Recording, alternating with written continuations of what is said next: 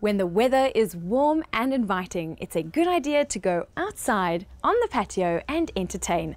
I have a DIY table centerpiece to show you that also allows you to display beautiful cut fresh flowers.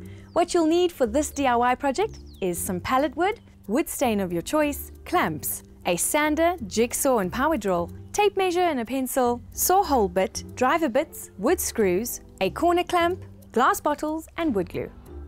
The first step is planning your project. So I've decided to go for 6 glass bottles and I've selected my pallet wood because I absolutely love upcycling in DIY projects.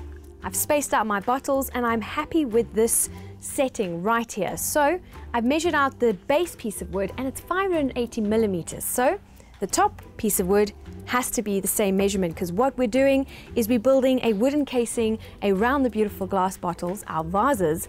So start measuring your wood and then you cut them to size, but leave the side parts till much later. I'll show you why.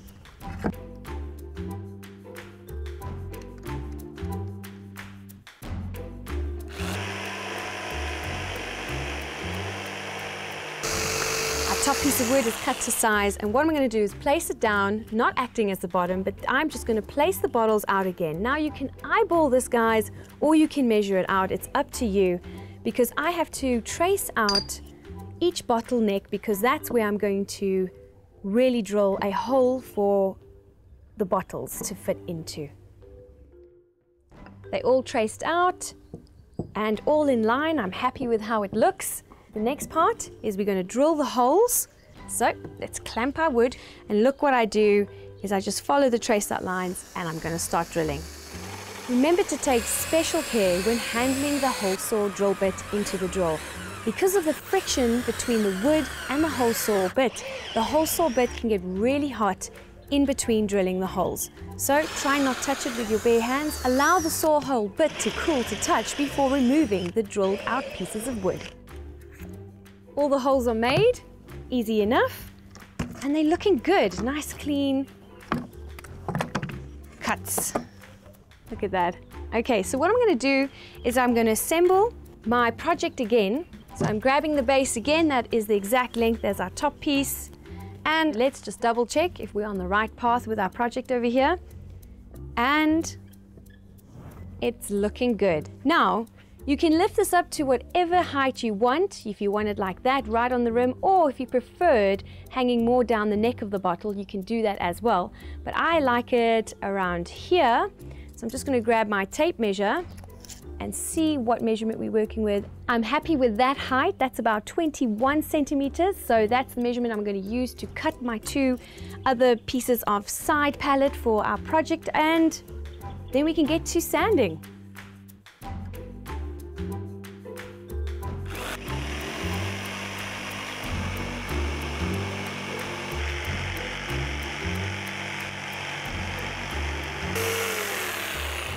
Okay, so our side pieces of wood are cut to size and it's looking good. I'm just checking where I'm going to mark out my pilot holes because that'll really help me later after sanding and staining to know where to drive in my wood screws.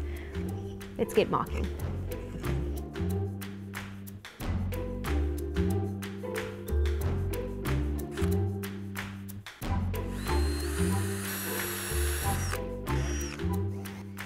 I'm using a medium grit sandpaper to smooth down the wood. If you want a really smooth finish, you can opt for a finer grit sandpaper, but I'm quite liking the rustic look of this project. With the wood sanded, now we can get to staining, and I've decided to go with this beautiful grey weathered colored stain. I think it's just going to really complement the whole project and the see-through glass bottles. A good tip with this type of wood stain is to just apply it as sparsely as you can, like dry brushing, and then go in with a rag just to make sure that it sits in all the grains. And I like the fact that the color gray isn't covering the whole piece of wood, but letting the grain of the wood show through. I'm just so impressed with the stain. It looks amazing. So now it's time for the assembly. To assemble the top part of my project, I'm going to make use of this corner clamp over here. It's really so easy and it holds everything in place. Before I clamp it in, I'm going to use some wood glue just for extra security.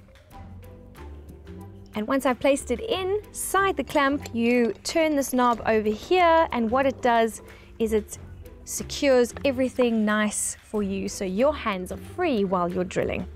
So now we can assemble our project.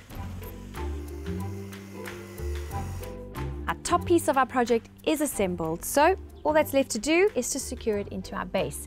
But before we do, I've left enough space for the bottles to be placed in, and they're going to be placed in permanently. So I have to be very careful and delicate placing them in and then driving the screws at the bottom of our base.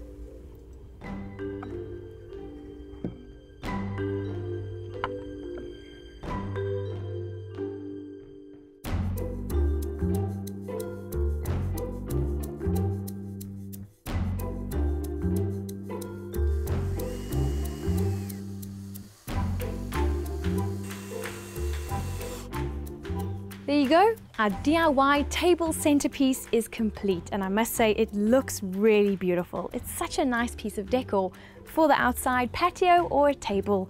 So I'm gonna go place it on the table, cut some fresh flowers, just in time for brunch.